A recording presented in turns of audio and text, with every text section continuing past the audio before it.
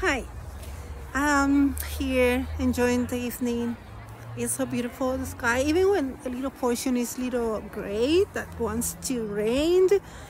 um, it's beautiful still. And the atmosphere in the graduation place, well, actually building where they taking the graduation.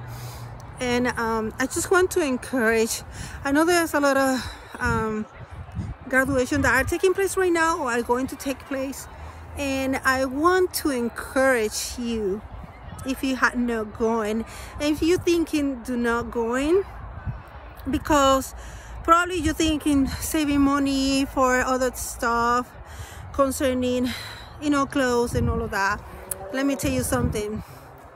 Sometimes people don't even remember when you put in the same outfit. You're just changing things and put them together in other colors and make something new out of what you already have.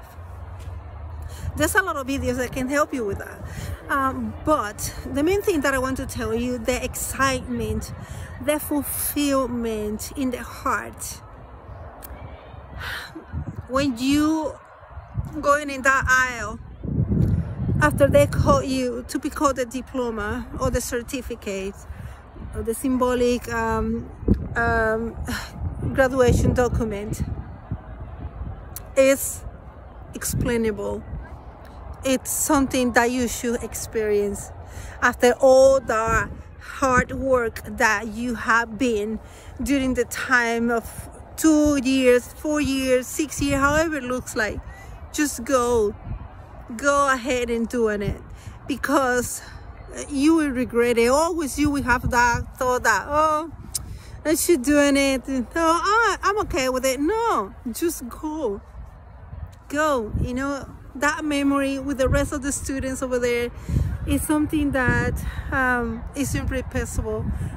For instance, here when I'm in the Civic Center here in Redding, California, it's the excitement and the joy is so beautiful, and I cannot imagine how much more Richmond can be marching and being there together as the students, because this one is for God and through God. And what I'm saying with that, this is a supernatural school,